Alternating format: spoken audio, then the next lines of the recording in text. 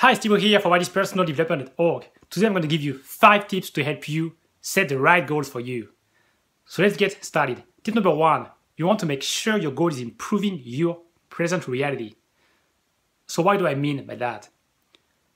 You want to avoid goals that you believe will make you happy in the future, in a year, 2 years, or 5 years from today. And you want to make sure your goal is improving your present reality, that you enjoy it, that it excites you, but you want to work on it every day. So of course, sometimes you're going to be frustrated or tired, but your goal should inspire you most of the time. You shouldn't have to try that hard to get motivated. So that's why often people have a hard time with motivation, because they have the wrong goals.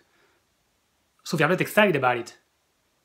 So you want to avoid that. So make sure your goal is improving your present reality. And tip number 2 is you want to make sure your goal is reflecting your values. So if you want freedom, make sure that your goals are in line with that goal that you have to have more freedom in your life. That your goals actually enhance your freedom. If you're an extrovert, make sure that you have enough time to communicate, to have enough friends, or you're really living in line with your personality. And the same goes for introverts. So maybe you're an introvert and you want more time on your own. So make sure your goals allow you to have time on your own to reflect or to read or to do whatever you want to do. So make sure your goals are in line with your deepest values. So that's the tip number 2. So tip number 3, you want to make sure your goal is not someone else's goal. You want to make sure it's your goal. So maybe your parents want you to be a doctor or a lawyer or an architect, but what do you really want? Do you want to be a doctor or do you want to do something else? So you have to be very honest with yourself. And the second point is you want to do a reality check with your goals. So that's a concept I learned from this book here, Witchcraft, How to Get What You Really Want, from Barbara Sher. So it's a very good book, pretty old, but I highly encourage you to check it out if you want to achieve your goals and set the right goals for you. So there is 3 different parts in the reality check.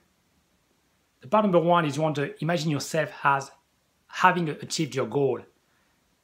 And let's say you want to be a doctor. Imagine yourself living one day as a doctor and try to be very descriptive. Imagine yourself, what would you have to do? What would be your responsibilities? Maybe you have to work long hours, maybe you have a lot of stress.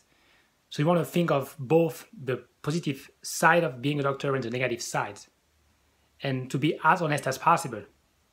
Or if you want to be a CEO, imagine yourself as being a CEO, having a lot of responsibilities. Maybe you need to hire people, you need to fire people. You need to take a very difficult decision every day. And is it what you want? Do you really want to do that? Or are you lying to yourself? And you have to be really, really honest with yourself regarding what you really want to accomplish in your life and what goals you want to pursue. So that's the first step. The second step is you want to interview people who has what you want. So if you want to be a doctor or lawyer, find someone who is a doctor, has lunch, dinner, maybe a cup of coffee, and ask them about their day, about their job, what they like, but also, very important, what they do not like in the job. Because you want to know whether or not it's the right fit for you, whether or not it is really what you want to do with your life. So that's the second step. Interview someone. And if you cannot find someone, then look for articles online, look for biographies of people who have achieved your goal, and read them. So do your own research. And the last point is to make sure that your goals are aligned with your life purpose. So a life purpose has different components. And I think something I learned from a life coach, Celestine Chua, has a website. I think it's Personal Excellence, the name of the website.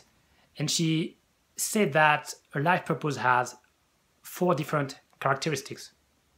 The first point is it's timeless, meaning that even if you were born in the past or in the future, you still have the same purpose. Maybe it's to save lives or to create art, So it's a very broad purpose that you have, but it's timeless. Then it has to be universal. So it's independent of your location. Even if you were born in China or in US or in Europe, you will still have the same purpose. And the third point is it's inspiring. So that's obvious. You want to be excited about it. And the last point is it's transcending your ego and your fears. So it's about love, it's about expressing yourself and about contributing to the world. So that's what a worthy life purpose looks like. And you want to make sure that your goals that you have in your life are aligned with that life purpose that you have. So you might have different kind of goals, and it can be anything that is aligned with your way to express yourself to the world. So that's the 5 tips that you want to have if you want to make sure you set the right goals for you. So again, make sure your goals are improving your present reality. Make sure they are in line with your core values. Make sure they are your goals. Make sure they are about giving something to the world. And make sure they are in line with your life purpose. And if you do these 5 things, you will have a nice goal that you're actually excited about, that you want to work on every single day. So that's what I wanted to talk about in this video. So again, make sure you set the right goals for you so that you have and create the life that you want to have. So that's it for me. Please like the video, share it with your friends, leave me a comment below this video, and don't forget to subscribe to my channel. And I'll talk to you very soon. Bye.